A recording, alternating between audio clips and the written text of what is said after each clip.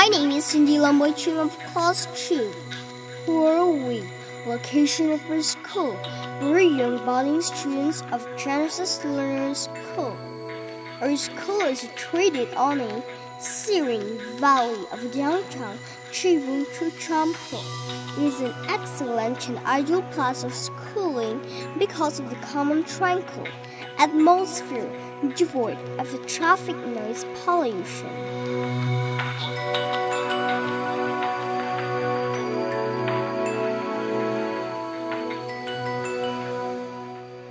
Our school motto: train up a child in the way he should go.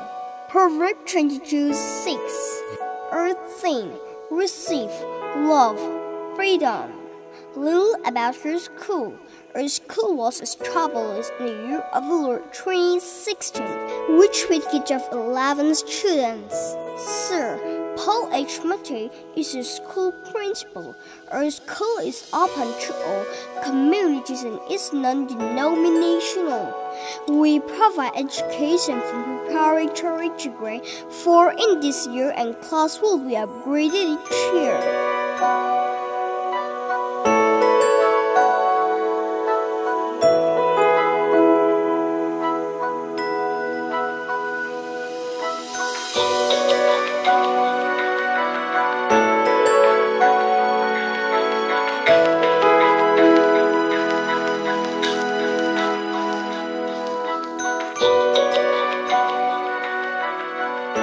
Our aim: the students of GLS are taught to always fear the Lord, because fearing the Lord is the foundation of true knowledge and wisdom.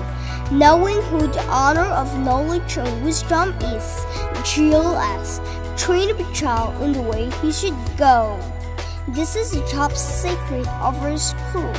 The school is a place where children are encouraged to say, "I see, I get it, I can do it." Our aim is to provide policy to all-round development of our young budding students, who are our future and hope. Inspire them and to inculcate the spirit of self-confidence, self-motivation, and to develop their full potential.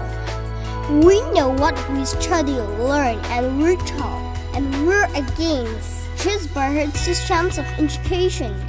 Knowing and by her has a big difference. Serious society in the past, Julius found that many of us has high degree and title in education. Big questions remain. It is her finding that due to not knowing of what we study and what we learn, just for getting good marks in the exam, we study and learn by her a lesson, but we rarely don't understand what we learn and studies. The education we give them therefore needs to be firmly rooted in the understanding of who as human being we really are. Above all, no child will be left behind and prepared for their bright future. Lastly, but not least, God is the head of our institution. Thank you.